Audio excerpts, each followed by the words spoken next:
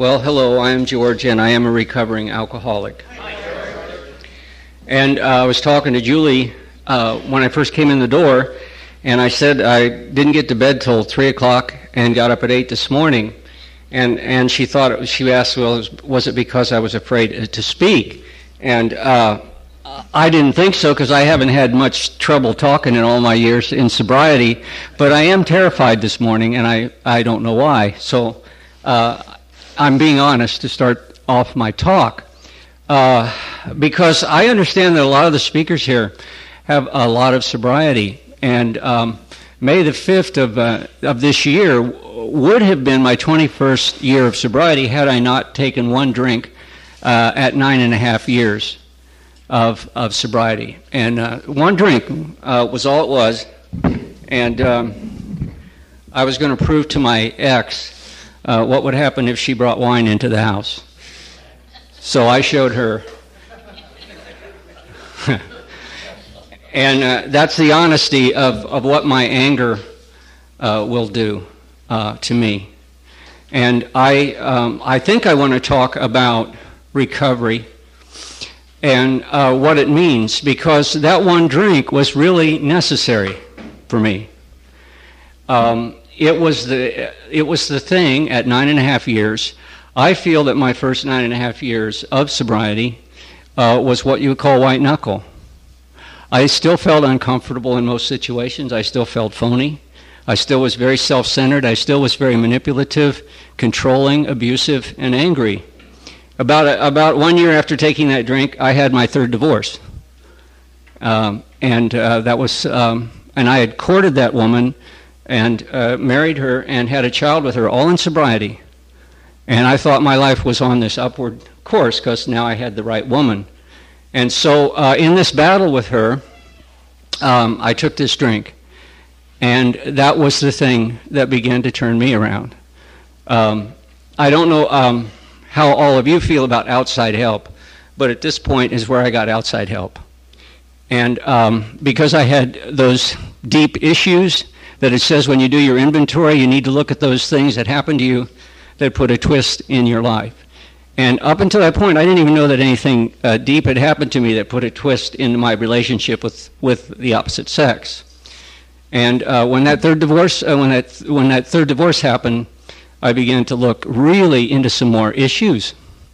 And I can say that over the course of time, I now understand a lot of my whole life. And so when I say that one drink I don't know that it was necessary. It might have been better not to have done it, because then I could say 21 years, right? And I remember for a couple of years after I took that drink, I hated going to a meeting where they did countdowns. I just resented it. I resented the hell out of countdowns. And it made me really, well, then in that anger I said, we all each have only 1 day of sobriety. Now, right? I mean, that's the way it's supposed to be. The guy who gets up first in the morning is the guy who has the longest sobriety for that day. They used to say that a lot when I first came in. But I realized that was just my resentment speaking when I would try to say that. So I don't say it anymore, because I have to say I would like to be able to stand here and say I have 21 years of continuous sobriety. Although I didn't get drunk. One glass of wine did not get me drunk. And I immediately called a guy in Cheney. I got sober in Cheney. And I immediately called a guy and went and talked to him. He came and got me. We went up on a hill outside of Cheney, and we sat in the car and talked about my rage that had gotten me into that trouble. And but like I say, I really am scared, you guys. I have not been this scared talking in quite some time. The main reason is one of the things I know in my early sobriety, being one of those intellectuals who has a college degree, a BA in English and a Master of Fine Arts in Creative Writing, all my stories had to have a beginning and a middle and an ending. And so I would sit there while other people were talking, and I'd be planning my talk. And over the last few years, I've really tried to say, okay, higher power, what am I supposed to talk about at the moment I'm talking, and try not to plan, and try to listen to what other people are saying. And it leads to a moment like this where I really am rather scared because my higher power is not telling me what to say except the truth. And it's right now there are a lot of things going on in my life, many things, like moving, like a 15-year-old daughter moving back into my house who a year ago was living on the streets and is having trouble with alcohol and drugs, a girlfriend who's fighting with me, buying a new car, a new used car, and just running around like crazy. So crazy, by the way, that I scheduled 2 talks within 45 minutes of each other today. I was supposed to be over at the goodbye celebration for the Alano Club to chair a meeting at 1 o'clock, and then I only realized this week that I had this thing to speak at, and so there I was with two engagements within 45 minutes. Fortunately, none of the meetings are happening over there, so I just went over and watched some. They're showing a nice tape about Reno night, some of the things they did over there. And my very first meeting was in that club. Now, I know the club has nothing to do with AA. I mean, I understand very well, but I have a lot of fond memories of that club. My first meeting was at the Wednesday Men's New Life meeting. And I remember that first meeting. I came in, and I knew I was home immediately. And I was 39 years old, and I had never known what it was like to feel at home. And in fact, my cup at the Alano Club now says Cheney George, because Cheney, I began to realize after a little sobriety, was the first place in my whole life where I had felt that I was at home, and where people were my family. And at the time I got to sobriety, I was beginning to leave. If something wasn't going right in one town, I would move to the next town. And my course had taken me from Dayton, Ohio, to Mobile, Alabama, to New Orleans, and then to Cheney. And that move was after my second divorce, which it was out of a marriage that had lasted 6 months. And when she hit me with her hard hat, strangled me, and threw me out, true, she was tough. She was a shipboard electrician. And when she threw me out, I remember I threw all my belongings into the back of a Volkswagen. That's the level at which I was living. Bought a 6-pack of those big Schlitz beers, cans. They were, 18 ounces? I had to have that, and began drinking and driving on my trip to Cheney.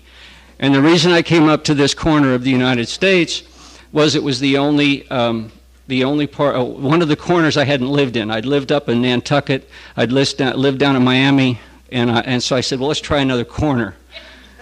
And truly, that is alcoholic thinking, right? I'll show you. I'll just do this spontaneous, crazy move. But the interesting thing is that I found in Cheney, the very first friend I made there was clear back from Erie, Pennsylvania, a neighboring state from me. And he was sober, and he became my AA sponsor. And I had to come all the way from Ohio, where AA started, out to Cheney, Washington, to find AA, because I do not truly remember ever hearing the word AA in Ohio at all. So that is to me one of those strange things. And when I say that he really was he was the first guy I met, and the first guy I began to talk to, the guy who became my sponsor. And he was in the same writing program I was in. He liked acting, drama, movies. It was like finding a brother. And that's how we got to know each other. But he began to, we say, well, you can't lead a guy to sobriety. But those guys, he and his sponsor, who's Irish Jim, I'm sure some of you know Irish Jim, began to work on me.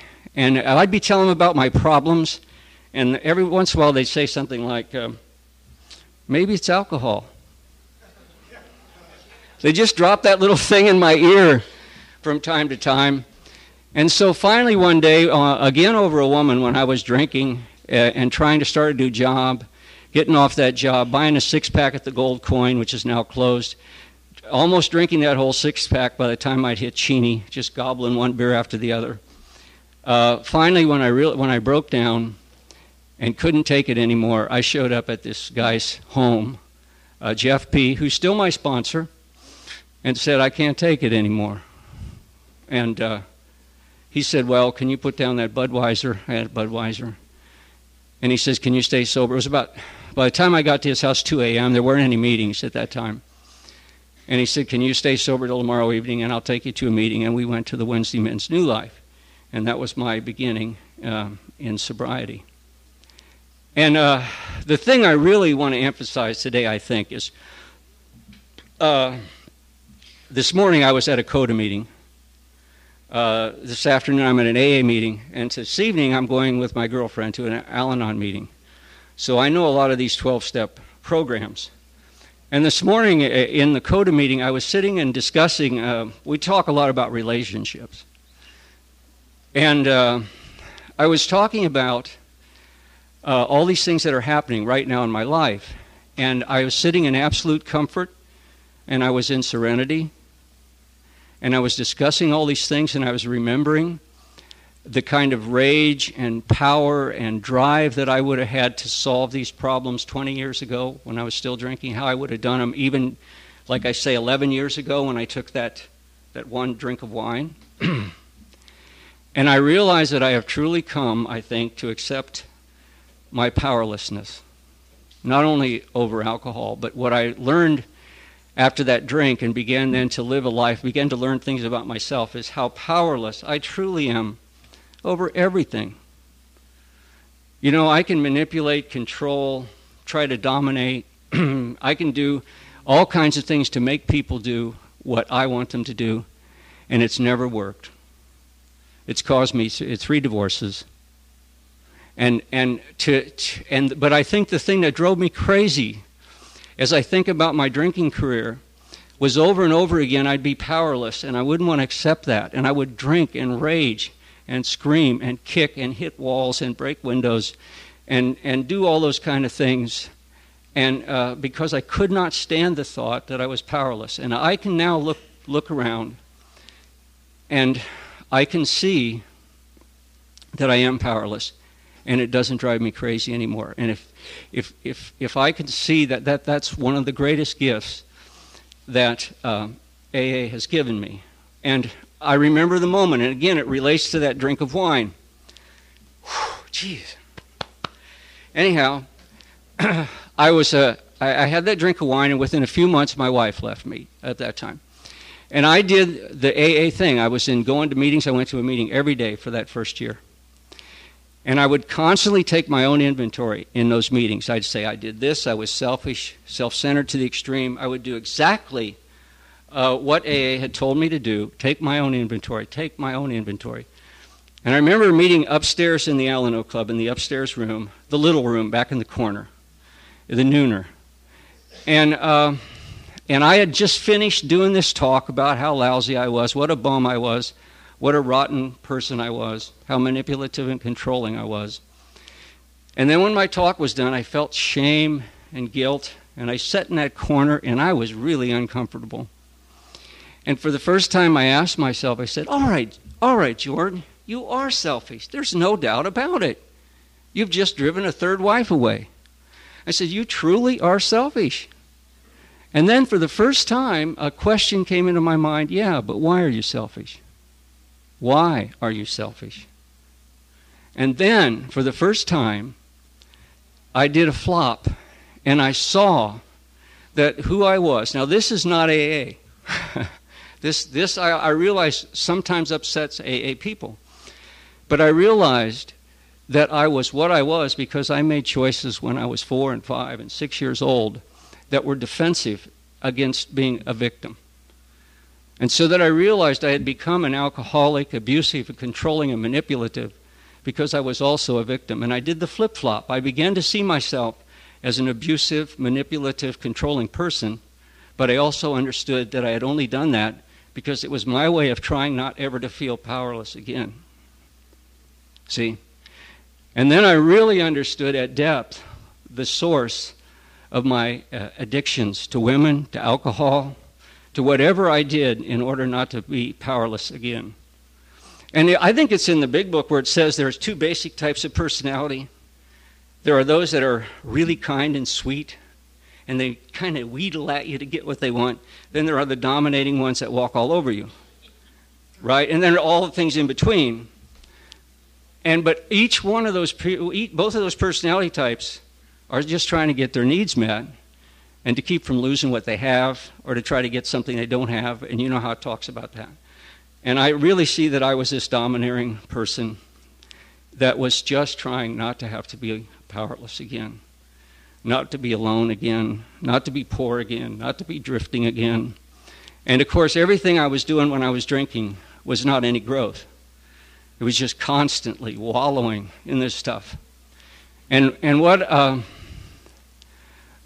I think has happened in sobriety, so that I see my recovery from two sources. One, realizing that I'm an abuser and abusive, and the other, that I'm a victim.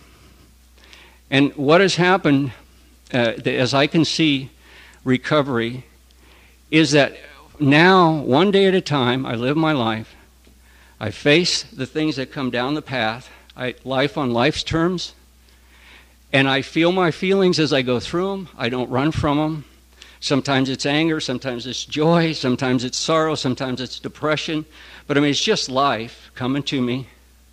And if I walk through anything that comes my way sober, if I face it head on, and that is the whole process of recovering and rejoining the human race. It's just living life one day at a time as it comes down the pike. And I saw that today. I saw that this morning in the CODA meeting. That's what I was sharing, is that I was going through a lot of things all at once, over which I'm all powerless. But I have these meetings to come to. I have my friendships in the 12-step groups. And I have counseling when I want it. I reach outside to other stuff. And I'm not alone. I don't feel alone. I don't feel lost. I just am walking through it. And all of that began with a guy saying to me in Cheney, maybe it's alcohol. Maybe it's alcohol. So my basic recovery program is still AA, even though there's a lot of other things now that I put into the mix. But I do always want to remember, I have a home group. It's the Sunday Morning Unity. So I still always stay in contact with AA, that this is my basic thing. When I got alcohol out of the way, I could begin this growth process. And it's a wonderful process. And it brings me here to talk and share this stuff, even though my mouth is dry as cotton, I'll tell you. But it brings me here where I can keep sharing this. And somehow in the sharing of these things, in these meetings, where we share our secrets, we share our lives, where you don't find this too much out in the world. There's no places where you see people trying to be honest. We're not always honest. But where people are trying to be honest about what's happened to them and how they've lived and what's happened to them and what they've learned. And this is a wonderful place, this sharing, and this place where you can tell your secrets. Some of them, there might be some things you need to share with your sponsor, but where you can tell these secrets, and somehow that sharing takes away that loneliness that I used to feel. I think just the ability to say to you, I did this, I did that, I was manipulative, I was cruel to wives, I was abusive, not physically, just a very verbally abusive person. And I can tell you those things, and as I tell you them, they go away. Yeah, they really do go away. Because I am acting now in my relationships with my ex-wives, my girlfriend, my daughter, in ways that I never could have done 20 years ago. And that is just be still and let people be what they are. And if they leave, they leave. If they stay, they stay. And always trying to change my behavior and trying not to change the other person's behavior. So I think I've run to the end. I think my higher power just said shut up. And thank you all for letting me share.